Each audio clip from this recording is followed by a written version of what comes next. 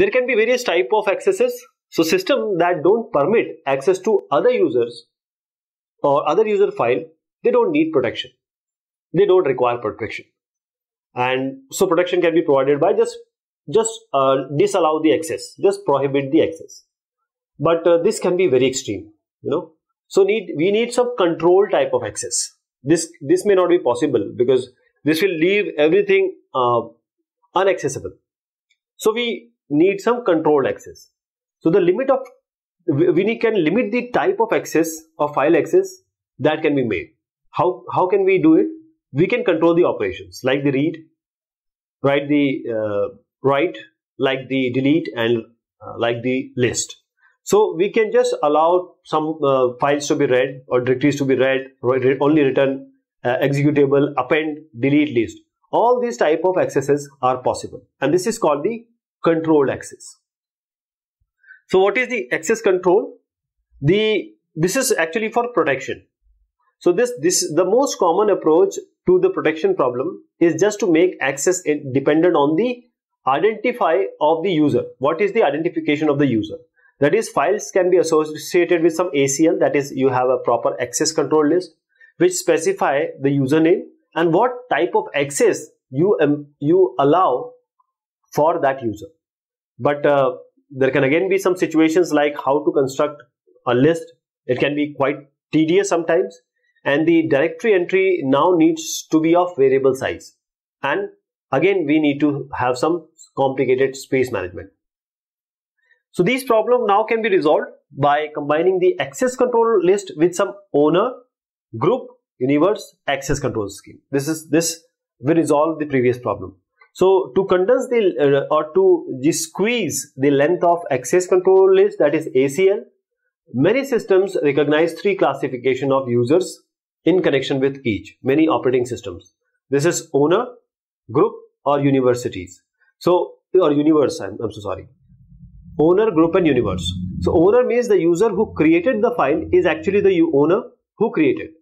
Now the group is the set of users. Now we have users in this set who are sharing the file and they need similar access in a group or above group. Universe means all other users in the system, they constitute the universe other than this, right?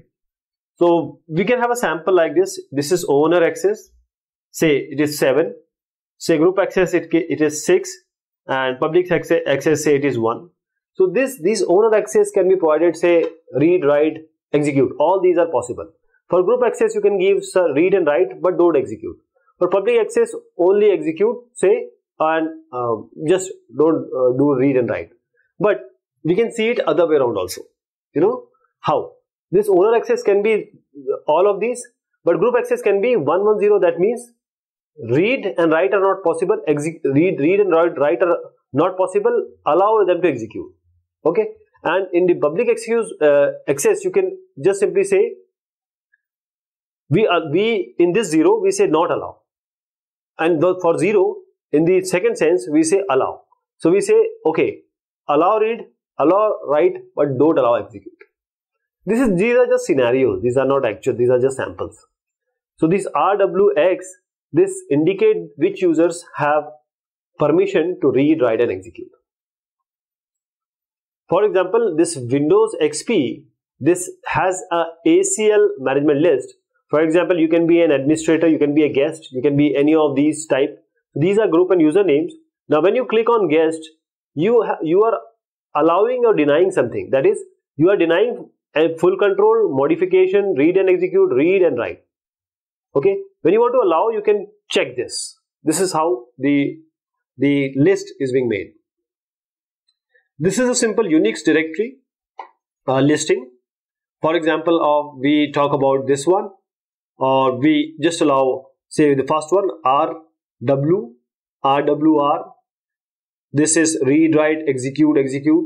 So these are the formation which says whether it is allowed for a staff, what needs to be done. If a faculty is there, what needs to be done. For a student, what needs to be done, or what are the access which are being provided.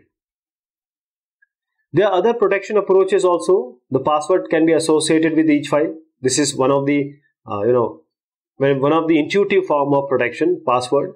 But the disadvantage is the number of passwords you need to remember can be very large.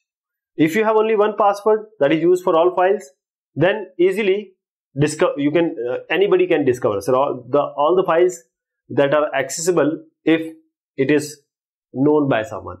So only one password is associated with all the user files. So protection is all or nothing. There are two types of protection, all or nothing. But when we deal with multi-level directory structure, we need to provide a mechanism for this directory protection. In the directory operation that must be protected, they are different from the file operation. How?